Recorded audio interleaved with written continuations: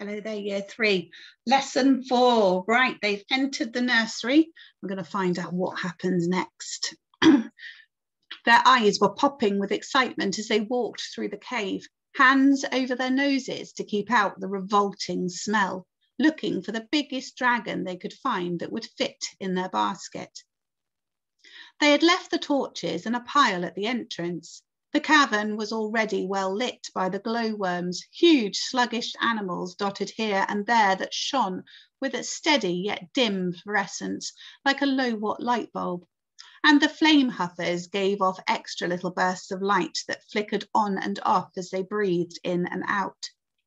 Predictably, most of the boys headed towards the plug uglies of the dragon world. Snotlout made a big fuss about grabbing a vicious-looking monstrous nightmare, smiling nastily at Hiccup as he did so.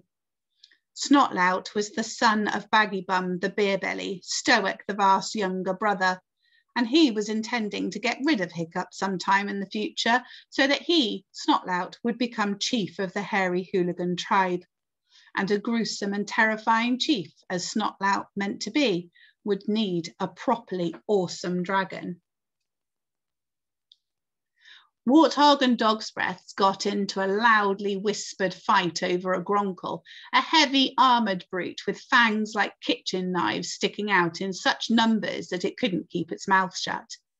Dog's Breath won and then managed to drop it as he was trying to bundle it into his basket.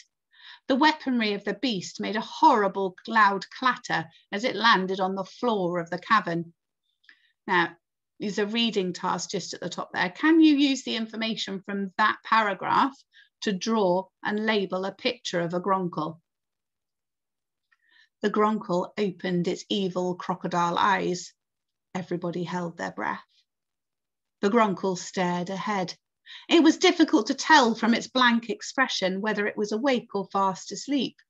And Hiccup realised, in an agony of suspense, that the gossamer thin third eyelid was still down. And there it stayed for a few heart-stopping moments until it slowly closed its upper eyelids again. Amazingly, not one of the other dragons woke up. A few grumbled groggily before making themselves comfy again, but most were in such a stupor that they barely even stirred. So here, prediction, read up to, and it stayed there for a few heart-stopping moments. What do you think is going to happen next? What do you think the author is trying to hint at there? Hiccup let out his breath slowly. Maybe these dragons were so dead to the world that nothing would wake them.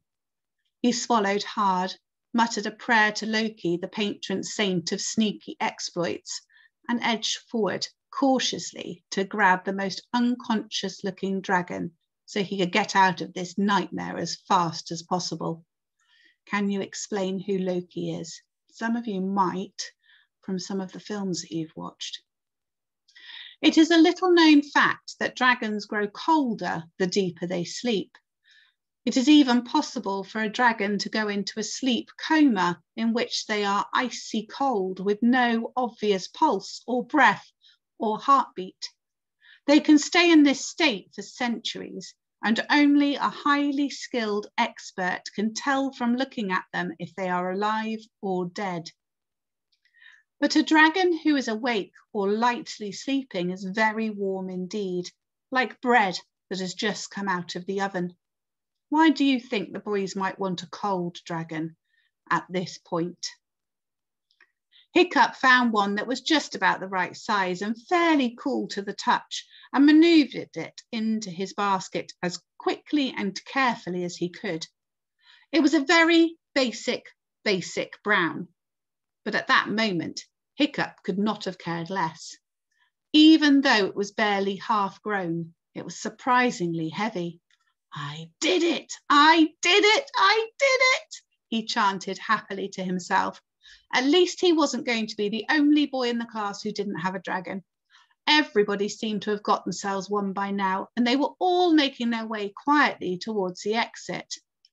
Everybody, that was, except for Fish Legs, who was already covered in a bright red itchy rash and was at that very moment approaching a pile of knottily entangled nadders on very loud tiptoes.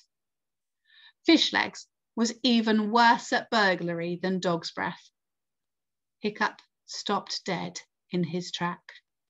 "Don't do it, Fish Legs. Please don't do it," he whispered. But Fish Legs was fed up of Snotlout's taunting and of being sneered at and jeered at. He was going to get himself a really cool dragon that all the other boys would respect. Squinting so hard he could barely see the pile of dragons, his eyes streaming and scratching himself violently, Fish Legs reached slowly towards the bottom. So why do you think Fish Legs tries to trap a nadder? There's some clues in that paragraph opposite. Why do you think he tries to trap a nadder? And there's an extra house point if you can tell me why he is covered in a red rash and his eyes are streaming. What affliction, what's wrong with Fish Legs? What do you think he's got? Bottommost dragon, and took one leg in his hand and gently yanked. The entire pile came crashing down in a furious tangle of limbs and wings and ears, and every boy in the cavern gave a horrified gasp. Most of the nadders snapped crossly at each other before settling back down to sleep. One brute, bigger than the others, opened his eyes and blinked a few times. Hiccup noted with great relief that the third eyelid was still down. The boys waited for the eyes to close. And then Fish Legs sneezed. 4 gigantic sneezes that went echoing and bouncing off the cavern walls. The big nadder stared sightlessly ahead, frozen like a dragon statue. But very faintly, an ominous purring noise began in his throat, and very slowly the third eyelid slid upward. So retrieval question, how did Fish Legs put everyone in danger? I wonder what's going to happen next. It's very exciting. Right.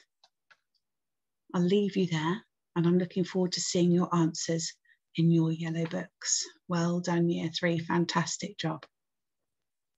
I hope you're enjoying the story.